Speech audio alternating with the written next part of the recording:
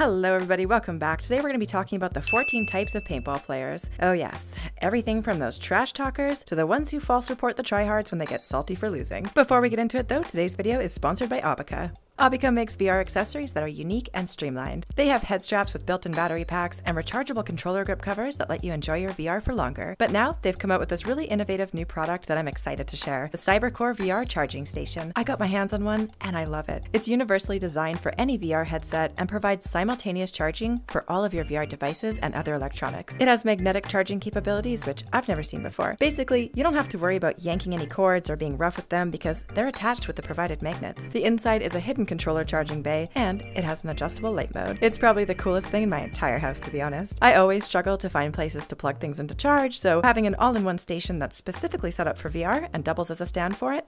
Yes, please. If you want to check out the Cybercore charging station or any of the other Aubika products in their lineup, be sure to click on the link in the description below. Now let's get started talking about these 14 types of paintball players. Number 1, the Day 1 player. You can always tell when it's someone's first day in Rec Room, even without seeing the fact that their name is Clueless Clam 4512 with a level 1 badge beside it. The signs are all too obvious. They don't know how to aim. You see them running right into the open area in Homestead like a clueless sheep, steering blindly into a pack of ferocious wolves, and they keep trying to steal the flag even though the whole blue team is guarding it. It's painful to watch. We all remember our first day in paintball though, and so despite them making it nearly impossible for your team to win, you just have to sigh and think to yourself, man, I was there once. I wonder if everyone was face-palming at my skill issues back then, too. Number 2, the Leaderboard Grinder. The Leaderboard Grinders are a rare breed of paintball player. They can play hours of this Rec Room original a day to gain fame and notoriety by being at the top of a leaderboard that gives no other rewards than the satisfaction of their name appearing in simple black font on a tacky yellow sign. Leaderboard Grinders are savage. You are nothing but a number to them, which you realize as they take you out from halfway across the map. You barely have a chance to utter the words, "It's not fair," as you die for the 7th time in a row. You can feel your blood pressure rising as the steady hand of the tryhard pulls the trigger yet again, and you hear that ding sound effect, signaling your death. At some point you start realizing that it's not that you suck. You're pretty decent at paintball. You just never stood a chance against a player who spends most of their waking hours perfecting their craft and annihilating innocent kids in a random free VR game. Leaderboard grinders?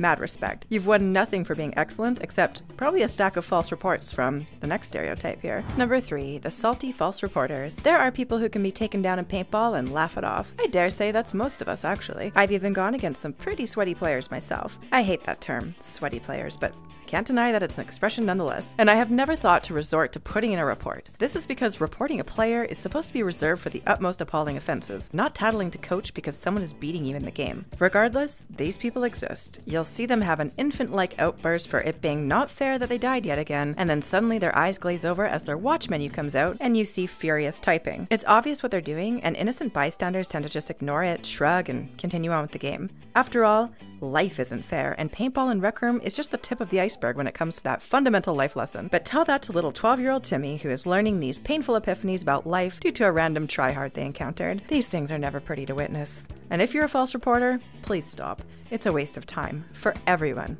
Moderators especially. Number 4, teleporters. Teleporters confuse people. I used to be one of those people who felt intimidated by them. The zigzagging, the unpredictable nature of someone moving at a different speed than the other players, and the sheer disdain they seem to have for traveling by foot made me feel unnerved. I now realize it was a me problem. My own anxiety for seeing something different. Self-reflection is so important, I'm learning. Anyway, the teleporters get a bad rep. People accuse them of being hackers, cheaters, of gaming the system. I think those people need to try teleporting for a hot minute and report back on their findings. There's a cooldown. It's not easy. Aiming and shooting a paint pistol while trying to aim where to place your avatar is a multitasking nightmare. Now add into the fact that everyone in the lobby hates you on sight because you're different. I think if anything, we need a new campaign in Rec Room for welcoming teleporters with open arms. The odds are, they're just motion sick from regular walking in VR. They're not trying to make our lives difficult. Just aim where you think they're going, and they actually have a strong disadvantage. Number 5, the Splatter Gun Menace. The Splatter Gun Menace makes everybody shake their head. You can hear the music from drive-in blasting, you're in the zone, avoiding those landmines people place strategically around the map while seeing the giant drive-in theater movie playing. It came from the bog. Indeed it did. That 1987 black and white classic movie. You almost want to pull up a lawn chair, turn on your radio, and tune in because the vibe's so peaceful, and then you hear it. the telltale sign of a splatter gun menace gone rogue. They have found their dream weapon, and it's not a quiet one. Instead of calmly executing hits with small, intentional bursts, they decide to hold down the trigger button incessantly and spray an obnoxious amount of paint at anyone who even glances in their direction. It doesn't seem to matter to the holder of this underpowered gun that there's barely any damage being dealt. All they care about is hearing themselves run amok and annoy everyone by legging the game with their constant barrage of paint splatters. Inevitably, as it happens every single time, someone will come up behind them, take them out, and throw that godforsaken gun in a shrub so no one else can take over the unsolicited job of splatter gun menace. Number 6. The reckless flag fetcher. I'm guilty of being this stereotype. You know the one. They're weaving in and out of sight with no other focus on their mind than bringing that sweet, sweet flag home to rest. The feeling you get when you drop the flag in your home base, accompanied by the praises of your teammates, leads to an endorphin rush that's unparalleled. Unfortunately, as a reckless flag fetcher, that's all you tend to think about. Lose sight of what your teammates are doing, who just spawned near the flag on the opposing team, or your own well-being in general. It's like you're living with horse blinders on. The good news is that 1 in 20 times, being reckless pays off, and you can finally score that point. I mean, as they say, a broken clock is still right twice a day. Before we continue on with the video, just a quick reminder that the next time you're in Rec Room, be sure to use code TARA in the game. You can enter the code in your watch before making purchases, or just head over to my profile and hit that support button. Doesn't cost you anything, but it helps me keep making content for you guys. Alright, let's get back to these types of paintball players. Sorry for the detour. Number 7. The Landmine Lurker. The Landmine Lurker in Drive-In can be an absolute tyrant. If you're clever, you know that you can't simply grab the flag in Sunset Cinema. Oh no, there's a dance, timing, scouting, some level of savviness involved. Unless you want to grab the flag and immediately blow up, that is. However, if you don't play this map often or you're not paying attention and forget, you'll stumble in to capture the flag and hear an ominous click before realizing you've made a terrible, terrible mistake. Landmine lurkers live for that notification that without shooting their gun, they took someone out. That's why they place them anywhere they can, on cars, near shrubs, and even next to guns, just waiting for that unsuspecting player to arrive. Number 8. The savvy sniper. If I had mad respect for anyone on this list, it's the snipers. They aren't even interested in capturing the flag, winning, or socializing with anyone. But if you get anywhere close to their base, or even exist from the opposite side of the map, they have you in their sight, and you will be going down. I've been there so many times. You think no one is watching as you creep closer and closer to the flag. It's practically within reach, rippling in the wind gloriously. And then, ding.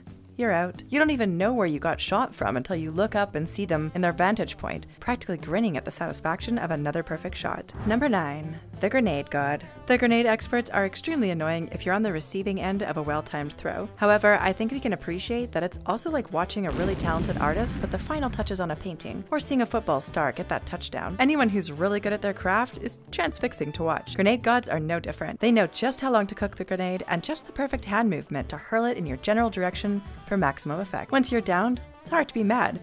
You almost want to clap in appreciation for the talent that it takes. Number 10. The Daily Challenge Player. The people who don't care about paintball but do care about their challenges tab. You'll play a couple games, see them run around, clearly not excited to be there, and after the round is over, you hear a huge sigh of relief as you turn and see them opening their box. Finally, got my daily challenge. They grumble about getting some dress they will never wear, and then poof.